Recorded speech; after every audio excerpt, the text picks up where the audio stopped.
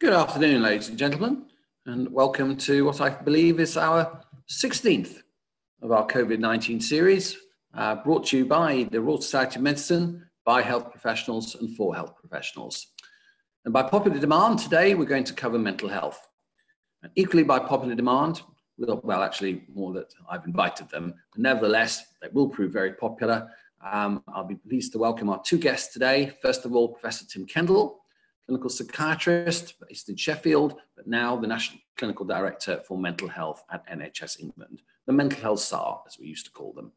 And then Professor Ed Bullmore, Chair of Psychiatry at the University of Cambridge, prolific neuroscientist and an expert on infection, immunity and the brain, indeed the best-selling author of The Inflamed Brain. Now, gentlemen, before we start, we've asked people what word are we not allowed to say this week. So by popular demand, it is going forward. So if you say the words going forward, I will immediately switch you off. So, gentlemen, welcome there. Tim, I see you've got a suitably Gothic background again.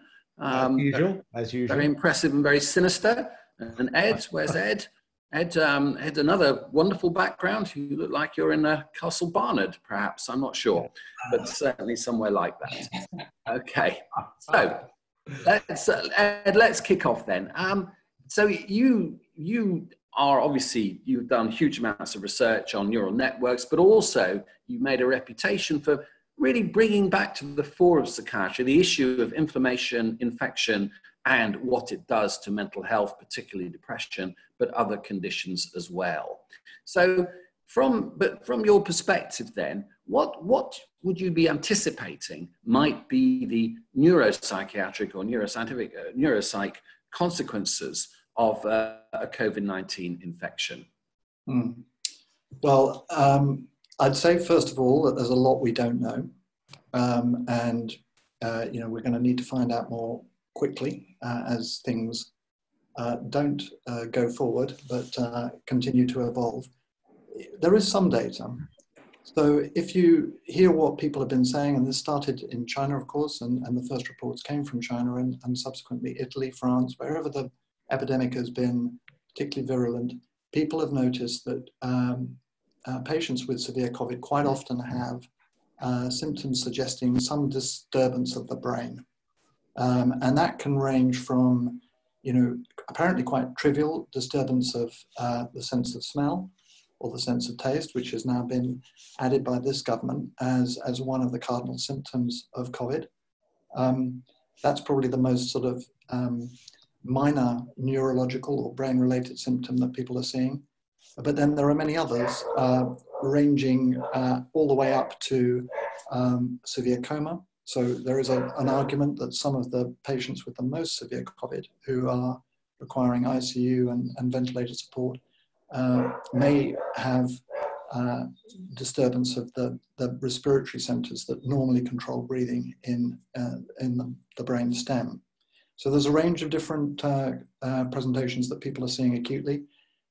In this country, a week or so ago, a case series of about 150 reports was published.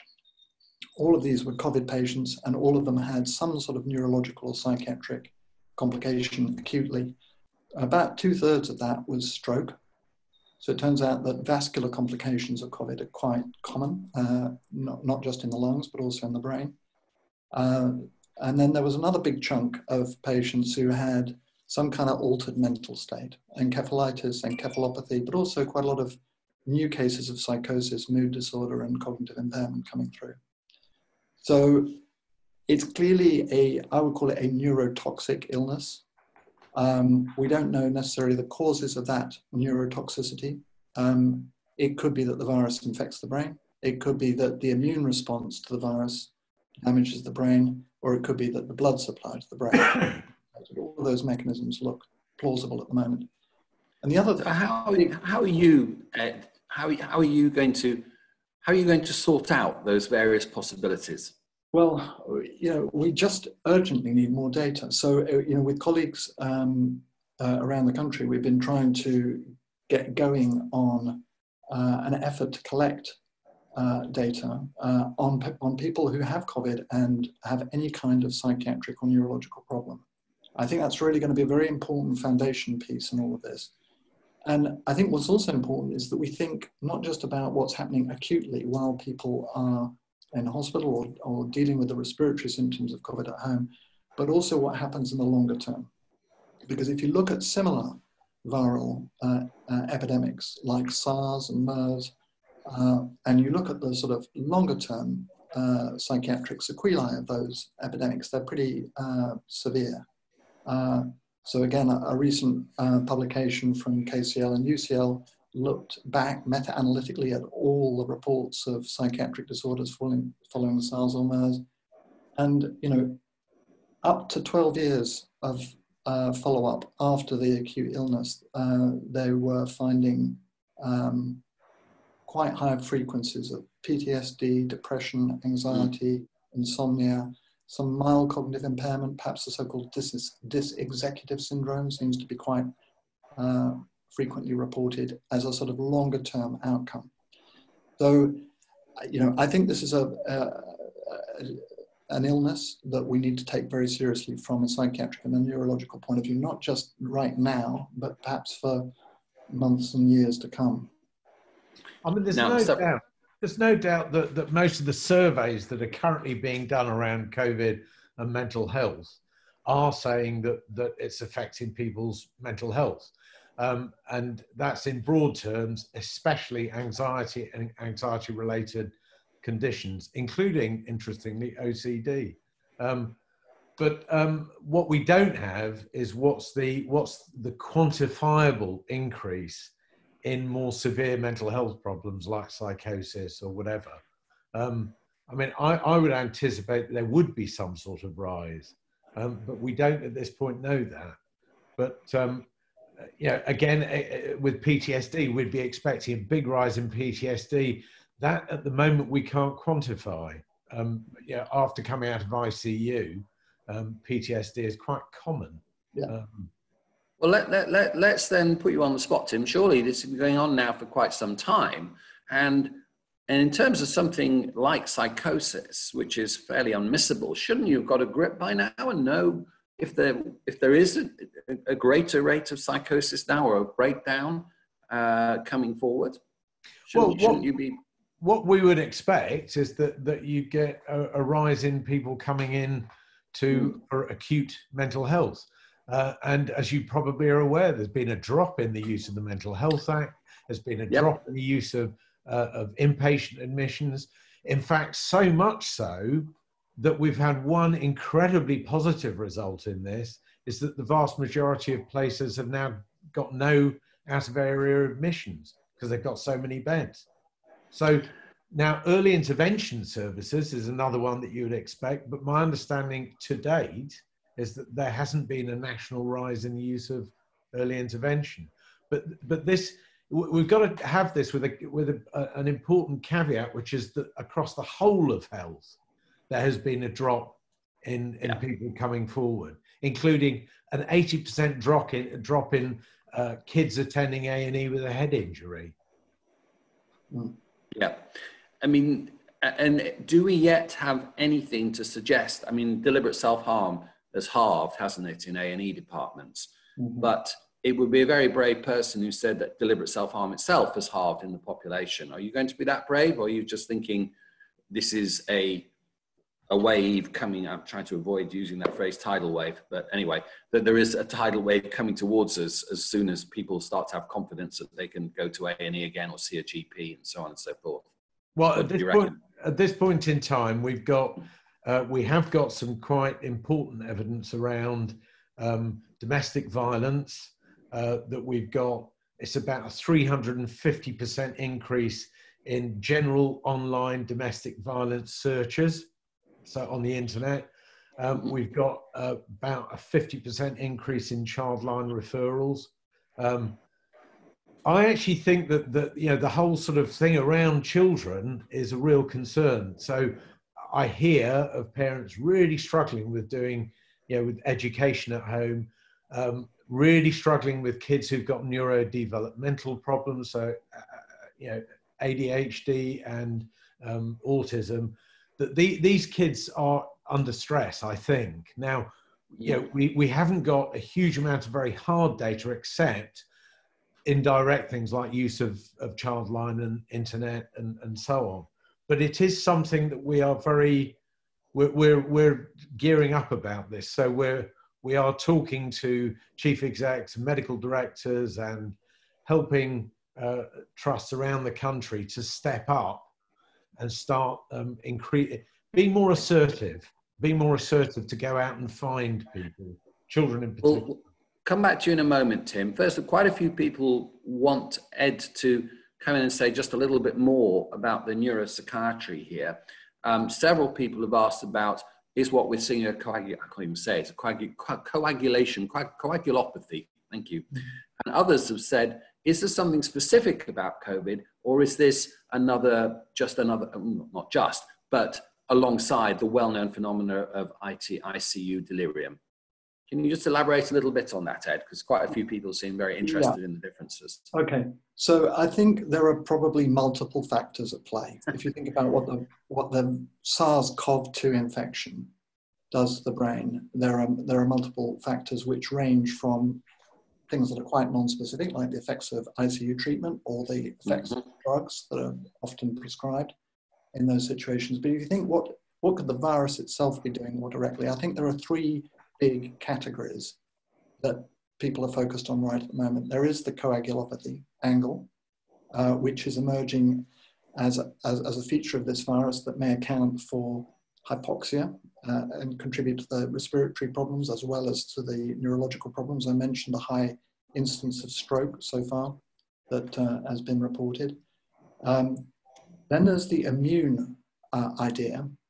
And, we know that the virus in many people, particularly the more severely unaffected people, triggers an intense inflammatory response, sometimes called a cytokine storm, with very high levels of pro-inflammatory cytokines in circulation. And we know from pre-COVID times that kind of inflammatory state of the body is associated with a lot of psychiatric problems, particularly fatigue, depression, and some anxiety as well. And then the third mechanism, besides the vascular and the immune, the third big option is that the virus infects the brain. And this is something that's sort of a little bit more specific to coronaviruses, that they have multiple ways of getting into the brain. Certainly other viruses in animals as well as humans seem to have this capability of both infecting the brain from the bloodstream, but also infecting the brain directly through the peripheral nerves. And, I mentioned earlier that there's a high rate of disturbance of sense of smell, sense of taste. We don't know this for sure in relation to SARS-CoV-2, but in some other coronaviruses, it is clear that the virus can get into peripheral nerves and it can spread backwards from the periphery into the central nervous system through those sensory nerve fibers. And so that's it. Yeah. And then again, does that raise a possible spectrum of encephalitis lethargica as a longer-term outcome, Ed, or is that purely speculation? Yeah, I mean, I think we've got to. I think that is that would be the absolute worst case scenario, and I actually don't think there's any evidence that we're looking at anything quite as dramatic as that. I mean, just to put it in context, people think that there were something like 5 million cases of encephalitis lethargica around the world. Well, that's about 2 orders of magnitude greater than the total number of cases of COVID that we're seeing at the moment. And not all of those are neurologically complicated. So I think encephalitis lethargica and the Spanish flu epidemic that it was sort of historically coincided with from about 1915 to about 1925, that was a pandemic on a scale which we have mercifully not yet seen with COVID. Of course, in those days, the investigation of encephalitis lethargica and what caused it and how to treat it was all very primitive. I think now, you know, about 100 years later, we should be in a much better position if we can get our act together soon to work out what the causes of these problems are and figure out how best to treat them. One last question aimed at you. Leader Jazrasek has asked, do you know if neuropsychiatric outcomes have been included in the outcomes of the 3 large trials currently going on, like Recovery and the others? I think people are trying to put simple neurological and mental health outcomes into as many ongoing trials as possible. I don't know that in every case they've been successful, but I mean, I think there is an awareness, a higher level of awareness than there might have been a few years ago, that mental health is going to be part of this. And people are putting those outcomes into trial designs and into you know, other surveys, staff surveys, and epidemiological work that's up and running. So I think we are going to have more complete data on that. But at the moment, as I said, you know, right at the start, data is the thing we need most. Okay. So Tim, a question now for you has come in. This is basically that is the mental health of the nation, which is a concern, and you are the National Clinical Director of Mental Health. Is that anything, however, to do with you, NHS England, or your local mental health trust? Or should you just be concentrating on those with pre-existing or new onset mental disorders? Or are we part of a kind of a more general recovery program for the whole population? What role do you think NHS England and your local mental health trust should be playing with the wider community as opposed to those in contact? Okay, I think that it's a complicated answer. Not too long then.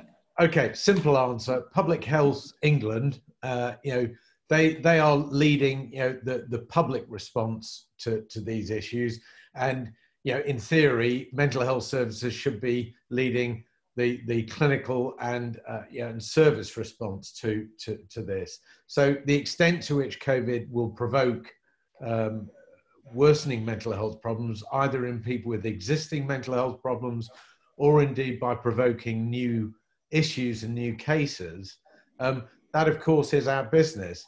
But I think there's a more subtle answer, which is that we, working in particular with the voluntary sector, need to be much more supportive at a community level. I mean, I work, my clinical work, as you know, Simon, is working with homeless people. And the response since COVID and since the communities and local government department have now put lots of money into getting people off the street, we've suddenly got a collective response. So we're working with the local authority, we're working with social care, we're working with primary care, general practice, we're working with substance misuse. And it's a really good multi-agency response. Now, I think that's what needs to happen at community level.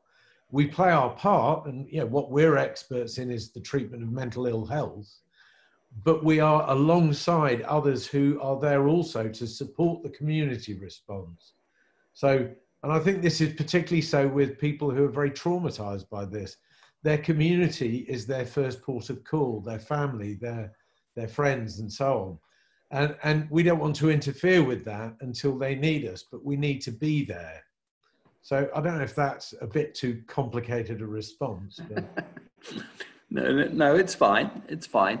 But we're going to have to find new ways of doing all these things. Martha Scanlon from Bristol is asking, given that many of us now are doing much more online assessments, patients brought in for risk reasons, do you think that that will now be how we conduct much more of our community outreach, outpatients, etc., for the forever, basically? I think there are some fantastic innovations that have happened, which don't always suit mental health quite so well, but they suit health generally. So running an outpatient clinic, follow-up clinic by using video conferencing, with having a little waiting room where people come in, you can see when they come in.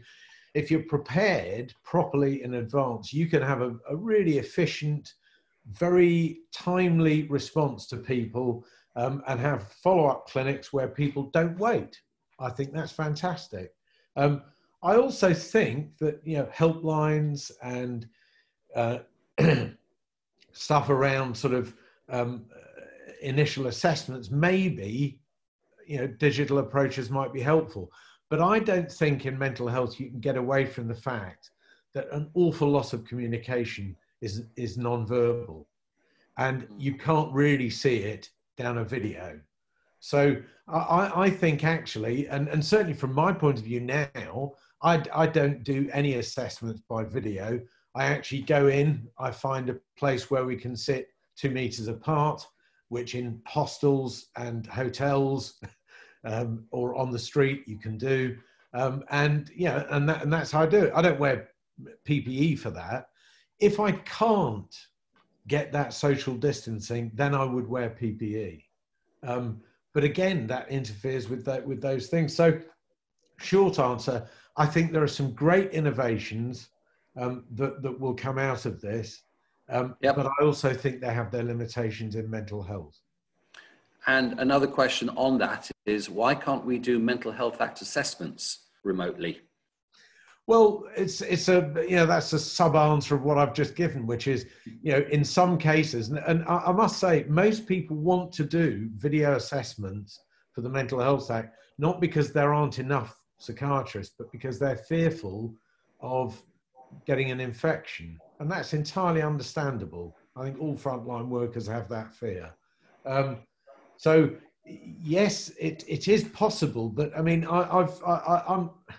I sectioned somebody a month ago, and I can tell you there is absolutely no chance that we could have done that by video conferencing.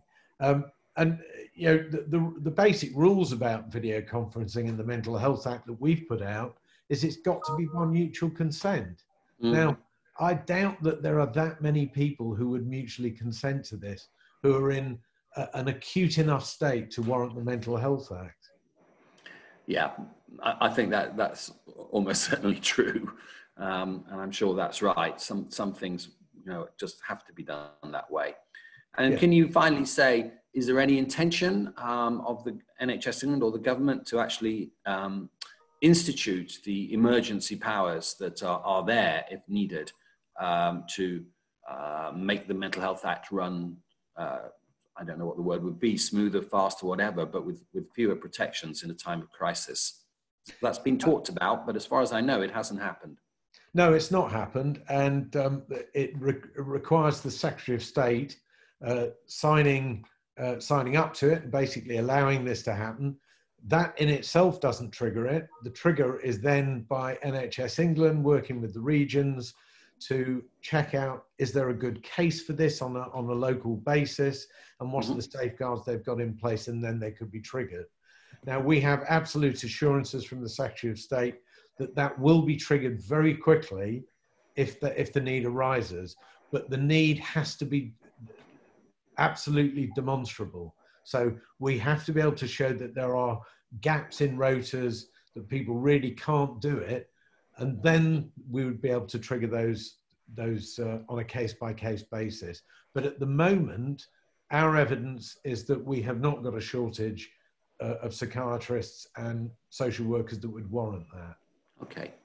Now, you just mentioned some of the upsides of the current situation in the embracing of new technologies. This has happened across the health service, but also in mental health. Ed, in your world, any upside to this at the moment? Well, yeah, obviously it's not net positive, but I think it is important to look for where there are upsides. I personally think, you know, the acceleration of digital innovation in the health service generally is probably an upside. I would add to what Tim said, you know, it's not going to be a complete solution. And also, it's very important that digital innovations like apps go through some kind of testing scenario so that we're not flooding the market, as it were, with apps that are quite easy to produce, regulatory light touch at the moment, but may not work very well. So I think important to keep focused on evidence-basing digital innovation. But that I think is potentially an upside. A couple of other things I just mentioned briefly. I think you know, it's inevitable that we think about mental health in the context of physical health when we're thinking about COVID. And I personally think that's a good thing, generally. So I hope that this extraordinary experience we're living through as a medical profession, I hope serves to break down some of the traditional divides between psychiatry, neurology, and the rest of medicine. We can begin to think of patients as, entire, and the physical and mental health being quite closely linked in many cases. And the final point I'd make is resilience. Not everybody who is exposed to the social shocks of the pandemic is going to be equally affected in terms of depression or anxiety. And I think we are in a position now to understand much more deeply and precisely what it is about individuals, some individuals, that may make them more resilient to these kind of shocks. And if we can understand the factors that promote resilience, potentially we can boost them in people who aren't naturally so well endowed, if I can use that expression. So I think resilience, mind-body integration, and thoughtful digital innovation, I would think, are all potential upsides. And that's fine, Ed. I do remember you making that speech about integrating physical and mental when I first met you, which was about before the First World War. So yeah. I think it's something we've been... At the time of the encephalitis lethargica. It was indeed, yes. I think we've been talking about that a lot, yeah. And one does devoutly hope it will happen. Tim, a question for you here from... this is from, in fact, the Royal College of Psychiatrists, saying, how can we be certain that the money promised in the long-term view, the long-term plan, will be honoured post-COVID? We're tracking it, and we will be doing everything that we've been doing before to ensure that that money not only gets through, but it gets through and is spent on expanding up mental health services at a time when we seriously need them. And that effort will not stop. And as you know, Claire and I are both of one mind on that. We won't stop ensuring this happens. And Simon Stevens is completely behind it. So I think we still stand a very good chance of that happening. But the worry everyone has is that mental health is, a long-term game, and that given the size of the economic recession coming towards us, which will hit us just about the time when we really will need certainly some expansion of mental health services, will be the time when we're going to have to start paying the bills. But you're okay about that? You think yourself, Claire and Simon will manage that? I think we'll have to see. I think everybody will be struggling in the same way. But I think you're quite right that mental health, in a way, the cat's out of the bag. Everybody knows that mental health has poor outcomes for physical health, for the economy, etc., etc. So now is the time to ensure mental health stays healthy. Okay, and then a final thing. Several people are asking about child mental health. Now we have Russell Viner coming very, very shortly, I think next week, to talk about children in general. But anything you want to say, particularly, we haven't mentioned LD. Oh, I think you did, but LD and autism have come up as well as kind of special, categories. Oh, I think that there's no doubt that what data we can get and what data we're getting now, and we are actively looking at this, is that children and young people with autism, ADHD particularly, but generally children and young people, I think are suffering quite a bit with this, with the lockdown basically. Not going to school, I think is very tough. I think there's a huge fear about going back to school, particularly amongst kids with neurodevelopmental problems. So short answer, absolutely yes, this is a key and important concern of mine. Yes, it's a breeding ground for school phobia that that we used to treat when we were working together, and issues like that, increased OCD, increased eating disorders. There's a lot of concern out there. There is a lot of concern. So on that not cheerful note, we will bring this session to an end. We are at time, and first of all, can I remind you that tomorrow we'll have a change of pace with our longer interviews, the 7 p.m. slot.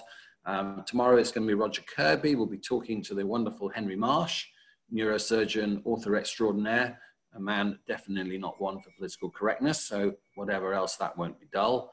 And then back here on Thursday, it's me again, I'm afraid, with Gus O'Donnell, or God as he was known from his initials, at the head of the former head of the civil service, about crises, getting out of lockdown, trades off, economic consequences, and should you stick to the rules or use your own judgment.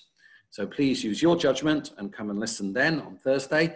And then can I also now thank Tim and thank Ed. And Tim, I don't think you do have a book, but Ed, you definitely do. And I hope it's selling very well because it's highly relevant to the current situation, The Inflamed Mind, a splendid piece of brilliant scientific writing. So that's all from us. And for the rest of you, until we meet again on Thursday, as ever, as they say in Hill Street Blues, be careful out there. Thanks, Good afternoon. Thanks, Simon.